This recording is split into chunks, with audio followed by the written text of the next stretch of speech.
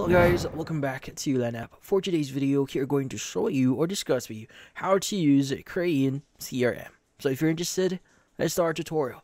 So in this case, you might be wondering, how do you start using Krayin CRM here? So in this case, the first thing that you want to do is you want to go to the official website for Krayin CRM, which is krayincrm.com. And if you're not aware yet, you could actually do a demo here for Krayin.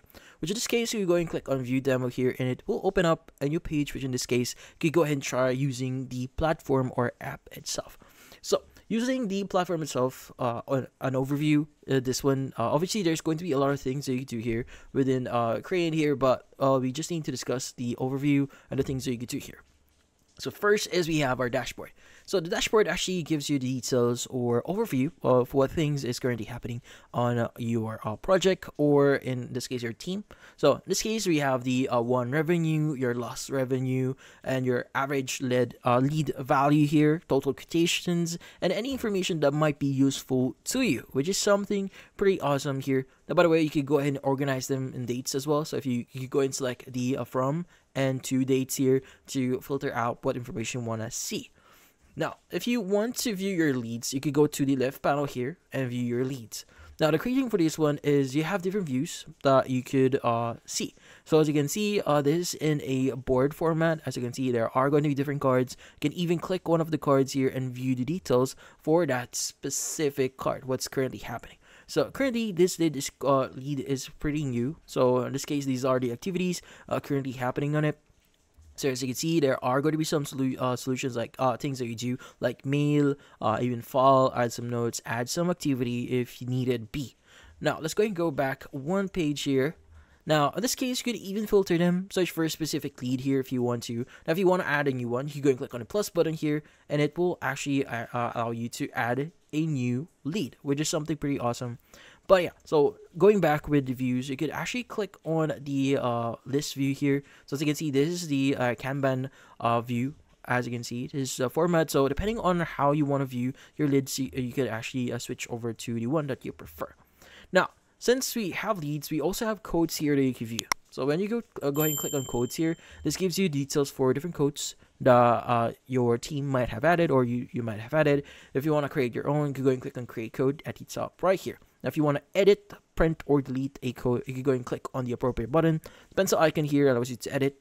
Print icon here allows you to print, and the trash can icon here allows you to delete that.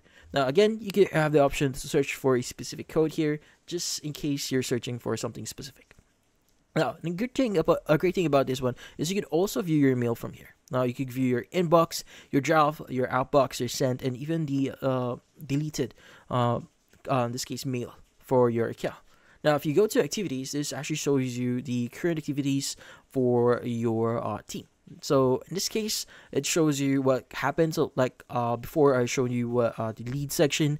It allows you to add different activities. So if someone actually added an activity, it will show up in here. Now, also, you can visit different contacts, may it be a person or organization, so you can properly, in this case, organize them. So if it's an organization or person, you have the option to add them in here, view them, edit them, delete them in here. So it makes information, organization, and contact details a lot easier for you, since you'll be able to manage them this way.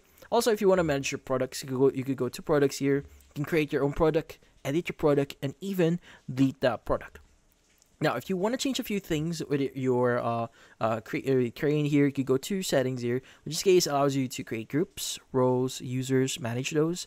You have the option to manage your lead, so either pipeline, sources, your types here, your warehouse, some automations if you want to create one, like workflows, webhooks, and other settings like web forms and text. Now, if you want to add, like, for example, configurations here, you can go to configurations, you can go to your general settings here. And from here, it actually allows you to change your local settings. But yeah, so those are the things that you do here, obviously, on Krayin. But if you, for example, if you click on the plus button here, it actually allows you to basically create a few things a lot easier or a lot faster. So like if you want to create leads, codes, email, persons, organization. So overall, the UI is quite good because it makes things a lot simpler. You can even switch over to the dark mode here at the top right if you want But yeah, so those are the things that you might want to know here before you start using Krayin CRM. But in this case, that's about it. So hopefully this video was able to help you. Like and subscribe to Ulanap. Thank you for watching.